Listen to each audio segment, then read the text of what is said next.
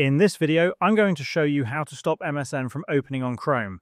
First, open your Google Chrome browser. If MSN opens automatically as your start page, the first step is to hover your mouse over the gear icon located in the upper right-hand corner of the MSN homepage and click on it.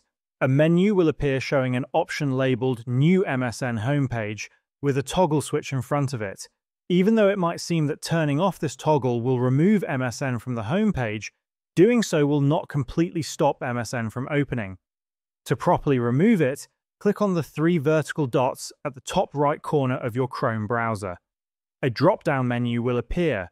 From here, scroll down and click on Settings. Once inside the Settings menu, look to the left-hand side of the screen and find the section labeled On Startup.